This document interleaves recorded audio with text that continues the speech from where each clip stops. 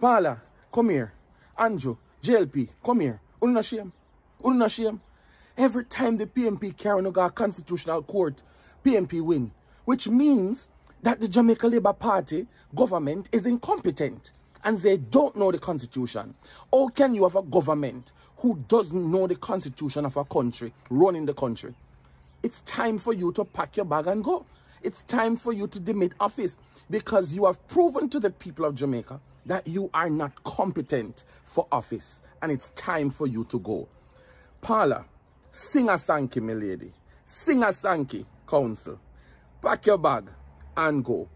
Constitutional law says that your position is unconstitutional. Bye-bye for now. What good, Paula. Thanks to Mark Jefferson Golding and the People's National Party, represented by Philip Powell, who represented the people of Jamaica, and to ensure that our constitution is preserved. Power to the people. Power to the people. Time come, and time come now. Supreme Court rules, DPP extension invalid. That simply means the DPP Paula Llewellyn have left her office today with immediate effect. So that means she's supposed to pack up right now. But here we go on, people. The JLP say they might bring it to the appeal court. They might go appeal it. Why the JLP, the Jamaican Labour Party, and Holness administration have to be so corrupted? Why them a kick a appeal court? Why them a hide? Why them want this woman to stay in the office? Huh? Jaja. But me I tell us, people, bless up to my viewers and my subscribers them. May hope everybody having a blessed and a wonderful day.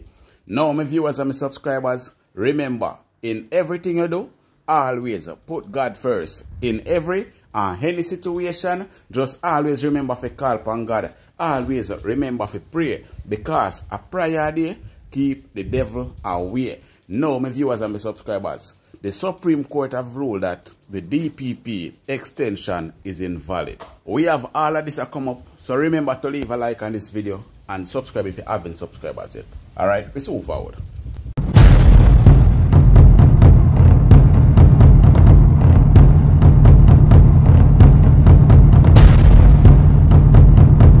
So welcome back to my viewers and my subscribers them. Big up to all of my viewers, big up to all of my subscribers them. We continually support the channel and help the channel to grow. Now, remember to leave a like on this video. Remember to give it a thumbs up. Also, subscribe if you haven't subscribed as yet. And turn on the post notification bell so whenever we drop new content, you will be first to be notified. Share the content with a friend, a family, a loved one. Share it on your social media platform. And before I'm going further, I just want to say to each and everyone that subscribe to my channel, thank you all for 89,000 subscribers. We almost at 90,000 people. We almost at 90,000 with the 89,000 subscribers right now. Blessings and honor. Thank you to each and everyone that subscribe to my channel. Alright? One family, one community. Now, people, before I touch the topic, I want to say about something before I touch the topic, people. Before I start off the video, I want to make a correction to somebody that leave a comment on my video last night. Yeah, man. Some know say you watch today. Some more you listen to me very carefully. So this is the comment that the person leave. So Peggy Stewart said, since JLP take over Falmouth in a better condition because Falmouth used to this and Falmouth used to that. Now, Peggy Stewart, let me correct you on something. Portia Simpson Miller was the one that upgraded Falmouth. It was in Portia Simpson Miller time. The wharf built up, the fire station built up, the police station built up, the market start, and the bus park did also build up as well. But PNP did lose the election. So that is why Holness administration inherit Portia Simpson Miller projects. All of the hotels that you see down that side, PNP approve all of those hotel for bill. Andrew Holness not approve not even one all now. Not even one. Them not approve none at all. The hotel where did for bill up a Senton, 3,000 bedroom. Andrew Holness made that the hotel didn't start it. So when I talk about building up place, PNP is the one that build up your parish. If you live in your own parish, you know, let me tell you, a PNP build up a parish, a PNP build up a wharf, a PNP build a fire station, a PNP build a police station. Andrew Holness only finish them up. Him still not do nothing for you down there. So let me give you a little history for you one self. You understand? So stop in eyes if you don't know what you're chatting. Because Jamaican Labour Party have not done nothing for that parish. Colin Gager, which is the mayor for Falmouth, only a suck out on the eye ball him dry. Him not do nothing for you. Nothing at all him not do for you. Me can tell you that. So, if you're colorblind, let me teach you a little history. Bye-bye. Anyway, people, back to our topic.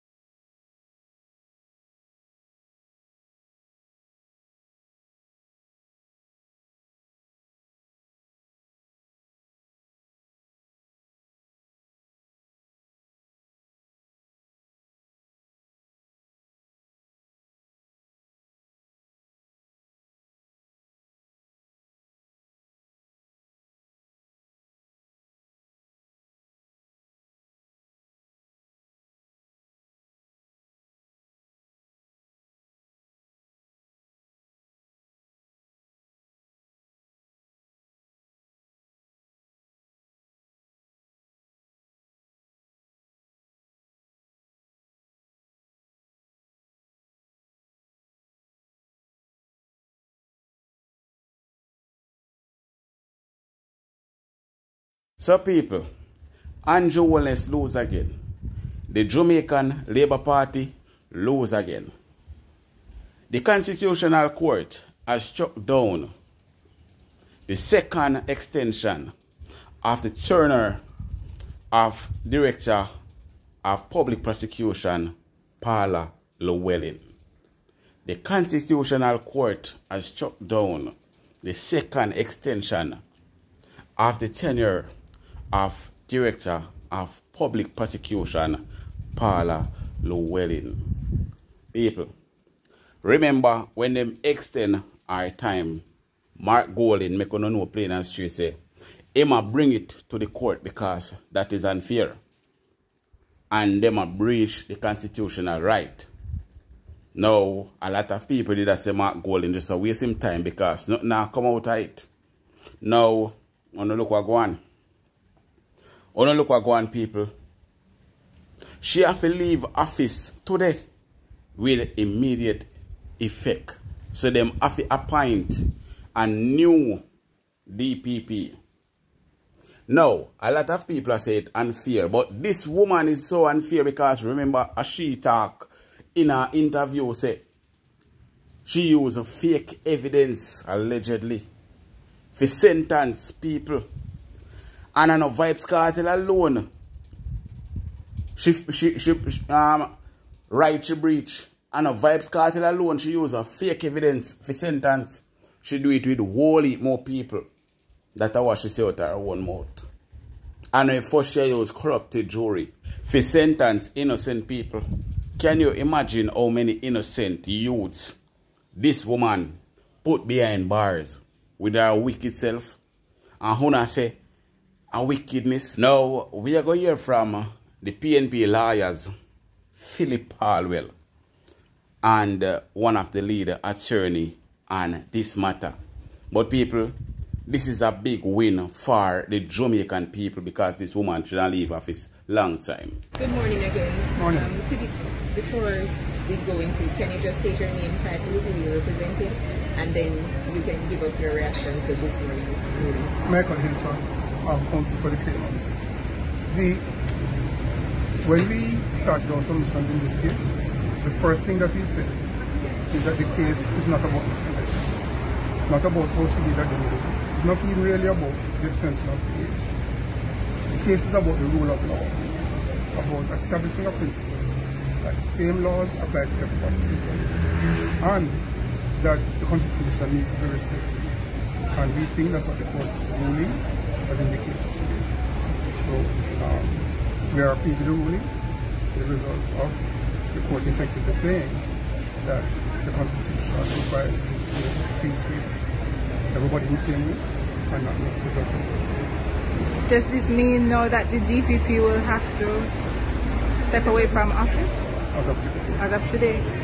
And there's no further challenge that she can make? Well, I don't know what the government will do response. We don't ask. Okay. Mr. Paula, what's your reaction? Well, I'll start in pretty much the same way. We have always said that this was not about Mr. Llewellyn, and it's more to do with our fundamental belief and respect for the Constitution. There's also an important statement on governance. A lot of these things can be avoided, if there is respect for the opposition in Parliament. And this matter could have been dealt with by a conversation with the Prime Minister and the leader of the opposition, and which is what the Constitution requires. And if that were done and respect is given, then we wouldn't have this unfortunate situation now where a public servant is being embarrassed. So I regret that aspect of it for sure. But I believe that the judgment was a good one. Yes, you mentioned that if there was a conversation, there would be no embarrassment. But I'm not sure if this question is for you or for the opposition leader. Would the opposition be minded then to agree on a further extension? The way a country is run is by people recognizing the role and position of each other, the roles and position. And sometimes these matters are settled by the leaders in a room. It used to be the Vale Royal confab, and that is how a mature democracy operates. We shouldn't have to be in Parliament one day summoned to pass a law without the requisite respect and consultation being done. And I think this is fundamentally a commentary on that. Mr. Powell, given this ruling, can we expect to see the opposition bringing more matters like this in matters where they feel like the government did not, break some protocol or did not consult with them in a way that the Constitution dictates? We are quite clear. Our role is to protect the integrity, the sovereignty of the Constitution. And anywhere we see violations, we are going to proceed. Thank you. So after the court made the ruling about Paula Llewellyn should step aside, the government to appeal today's constitutional court ruling, what them have a hide, I don't know. But Denari Chuck say them are going to appeal it. It come like them not tired of lose. But people, this is why him say. Minister of Justice Denari Chuck says the government will be appealing the constitutional court ruling that was handed down today. The court ruled that a second extension of the Director of Public Prosecution, Paula Llewellyn, tenure is unconstitutional. In a statement this afternoon, Mr. Chuck said the government took note that the application of the DPP to extend her tenure to age 65 as a provider under the Act as being ruled unlawful. Now, Mr. Chuck, you know what you need to do? You need to go appeal on yourself out of office. You and your people, them, what I know in office there. And Llewellyn say, what I know. Need to appeal on yourself out of office. Because imagine, Uno not tired of making bad decision. Uno not tired of betraying the Jamaican people. Wanna go appeal now, Mr. Chuck? Me want to know. So, kindly tell us why you go appeal. Because that woman passed the age long time. She should have retired long time. Uno extend her stay 2 times. Unconstitutional. And now you want to go appeal? Now you want to go appeal? You better resign. The government of Jamaica does not agree with this part of the ruling of the Constitutional Court and will instruct its attorneys to ask for a stay of execution and immediately appeal the ruling. Uno never agree to nothing yet. All Uno agree to is corruption. And you, the right Chuck, use nothing but corruption, and you are the one of the worst justice minister ever Greece, Jamaica. You're one of the worst justice minister. Just like your prime minister, one of the worst. Yo, may I tell you, so you see that set of people here, what they have in office, say, them are the Jamaican, are the worst set of people them ever take office in Jamaica. They're worse than Siaga. They're worse than Edward Siaga. May I tell you, say them, yo, I want a wicked set of people, them, man. Uno lose the trust of Jamaican people. People not trust in you know. And then now, for uno just shut on the mouth, take it loses. Because uno knows uno wrong. Uno have to about the appeal court. Uno see why Jamaican people are getting hate uno. Uno see why Jamaican people don't like uno no more. Because uno is nothing but a bunch of corruption. Trust me.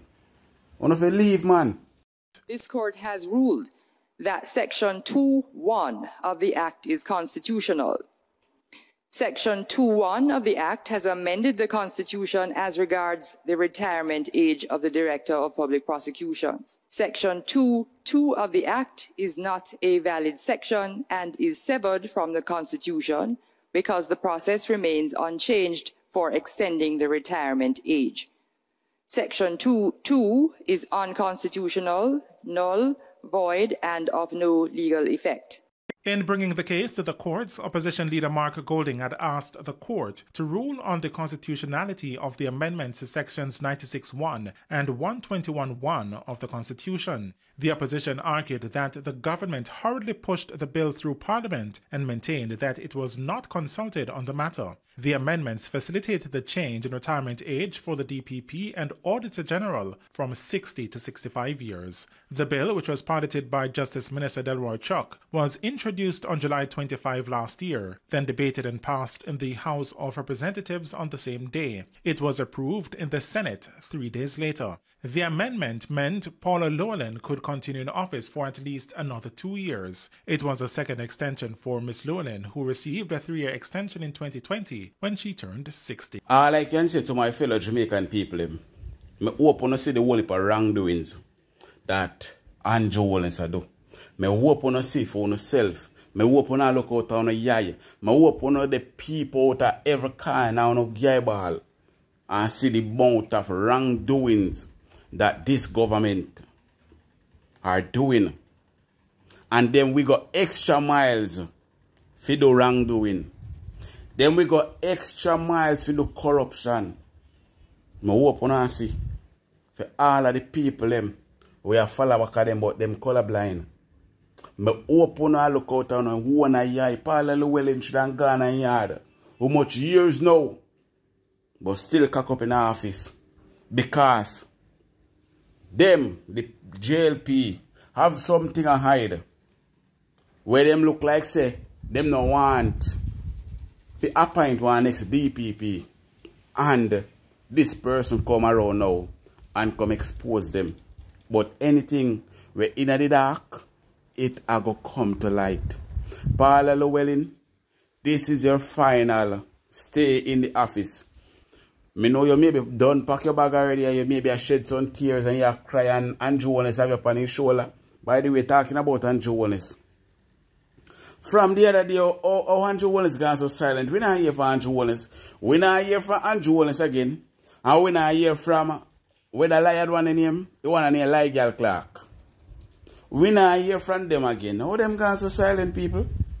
Oh, Holness, Andrew Bramwell, and Lie Girl Clark get so silent all of a sudden.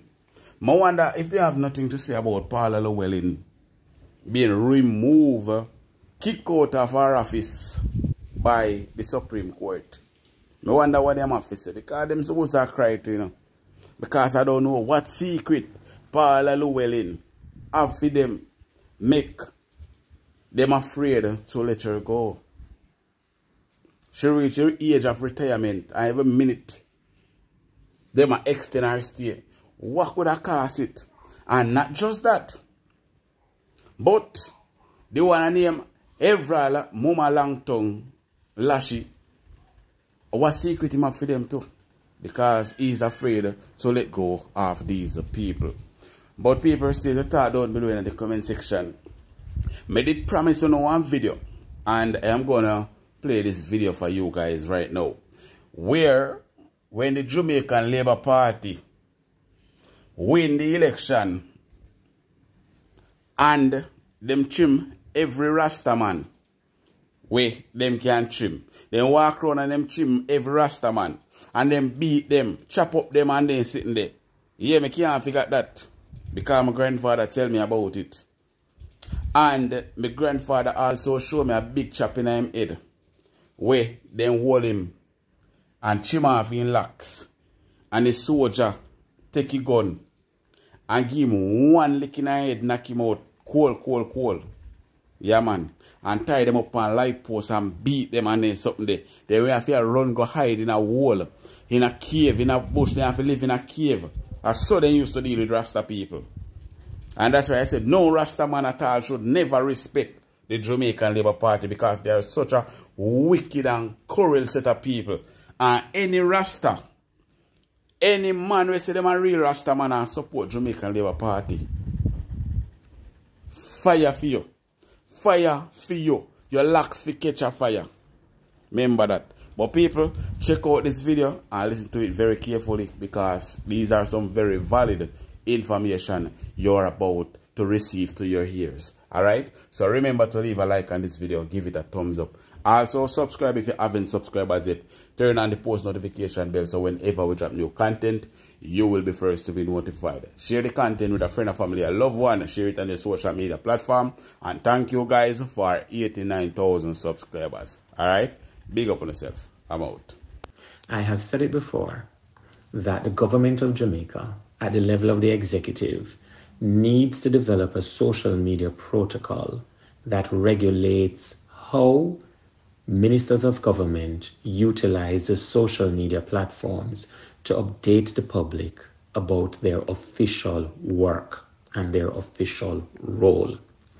Now, even if the claim by Minister Terrelong that these posts were done by an officer in his staff are true, that does not exempt the minister from the need to provide a genuine apology to the public. For after all, it is he who is the minister and not this unnamed officer in his staff. And therefore it is he as minister who is responsible for what goes out on his social media to the public. Good morning. It is the 29th day of March 2024. And this morning, my feature, interesting facts. My interesting facts this morning is about Good Friday morning on the 11th of April 1963. It is important to know that it was on this morning, this Good Friday morning, that Jamaica has seen one of the biggest and the most disgraceful discriminations against the Rastafarians community. In a place in St. James called the Coral Gardens, the massacre of many Rastafarians took place. Some even lost their life. Up till this time, no one knew the correct count of the loss of life. And up till this day, these people are still quarreling for compensation and for justice. It was of no great reasons for that special group of people to undergo so much discrimination. But because of jealousy and fear of, and let's drop in ignorance of not knowing exactly what the Rastafarians were about in those times. The look of the lion, the speak of genuine love, the love and the care, the agape love of the Creator was been spoken at that time. Genuinity, naturality. They were coming with a message that weren't going too well against the ruling political party at the time. And with ignorance and fear,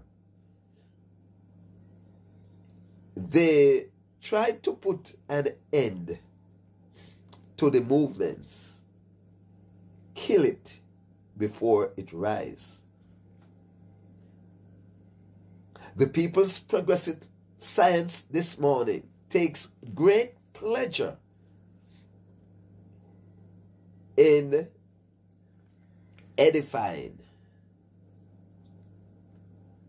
spreading the gospel or the truth of what took place on the 11th of April 1963. Many of you are not here now. I was 6 years old at the time, and it still lingers. I can still remember hearing the news. I was far away from St. James, but I can remember our little transistor radio did bring over that news quite frequently. That huge discrimination, massacre of humanity took place because of arrogance, lack of knowledge, jealousy, and fear by some of our unlearned leaders. Remember to continue to support this channel. Interesting facts come to you with the courtesy of the People's Progressive Science, endeavored to take you to the truth from the root. Share it. Follow me on TikTok. Follow me on Instagram. Follow me on Facebook. We are all around. The People's Progressive Science endeavored to bring the truth from the roots. I'm out.